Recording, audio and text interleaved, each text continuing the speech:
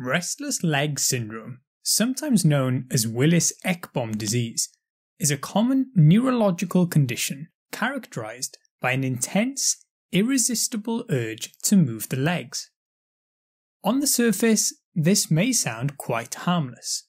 However, it can cause significant distress to patients and negatively affect multiple aspects of their lives. The condition features unusual, unpleasant sensations described as crawling, itching, and stretching of the deeper structures of the leg, referred to as dysesthesia. But importantly, it does not typically feature pain or sensitivity to touch. The sensations are usually worse in the evening and are often worst overnight, typically when at rest. Interestingly, these feelings are subsided by walking or moving, therefore patients feel a compulsion to move the legs, giving the name Restless Leg Syndrome. In 80% of cases, there are periodic leg movements during sleep, which may be twitching or periodic dorsiflexion of the foot. This can last up to 5 seconds, occurring approximately every 20 to 40 seconds. Although the name states legs, it can also affect the arms. Depending on severity, this can mean a reduced quality of life, including poor sleep, leading to daytime somnolence, which can affect concentration, as well as performance in work or school. Restless leg syndrome is divided into primary and secondary, where primary is mostly idiopathic, meaning there is no apparent cause. It is thought to be familial in many cases and tends to be inherited in an autosomal dominant pattern. These patients are more likely to be affected earlier in life, even as early as childhood. It can demonstrate genetic anticipation, which is where the age of onset gets younger through each generation. Secondary restless leg syndrome is the result of another underlying process. Examples could be pregnancy, iron deficiency, and end-stage renal disease, with 25 to 50% of patients on hemodialysis experiencing it. It can even be due to some medications, in particular those which antagonize or decrease dopamine, including antidepressants, antiemetics like metoclopramide, antipsychotics, and even antihistamines. Use of nicotine, caffeine, and alcohol can also cause it. Although the exact mechanism is not clear, there are correlations that link both dopamine and iron. Dopamine is thought to correlate with the circadian rhythm. Therefore, low levels of dopamine towards the end of the day could explain why symptoms worsen at night. The role of dopamine is also suggested by the medications we listed having dopamine blocking properties. Some research suggests an abnormality in the dopaminergic pathways within the basal ganglia, which is also the location of disruption in Parkinson's disease.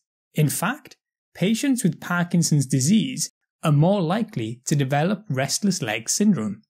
Additionally, the role of low iron may also be why patients on hemodialysis are particularly affected, because chronic kidney disease can predispose to reduced iron availability through both iron deficiency and anemia of chronic disease. Iron deficiency is also more likely when pregnant. Overall, it's actually a fairly common condition, with between 5 and 15% of the general population being affected. It is more common in females than in males by around 2 to 1, and is even more common in pregnancy. Although the prevalence is higher as people get older, the mean onset is typically around 30, but any age can be affected. We mentioned nicotine, alcohol, and caffeine use, but obesity and diabetes have also been linked with an increased risk. The diagnosis is primarily a clinical diagnosis, which means it is made mostly on the history and physical exam.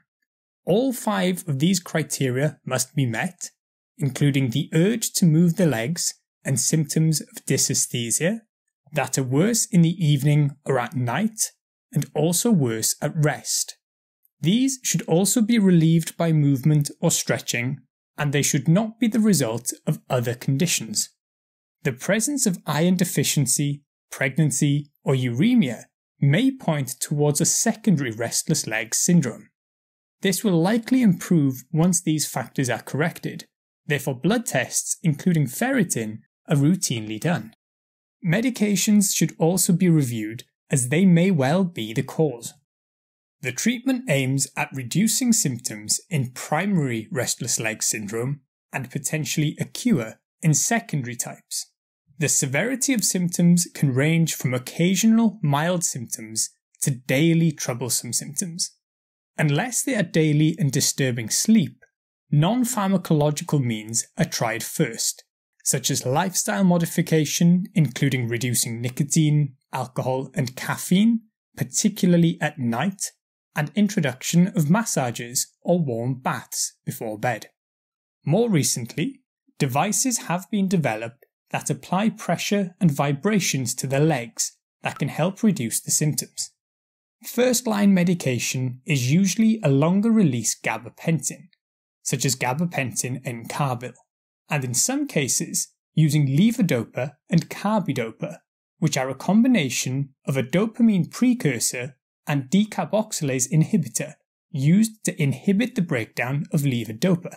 Dopamine agonists like pramipexole or ropinirole are other options. Benzodiazepines or low-potency opioids might also be considered. Of course, underlying causes should be treated and investigated. For example, if iron deficiency is found, then this should also trigger a workup to find the cause as well as provide iron supplementation.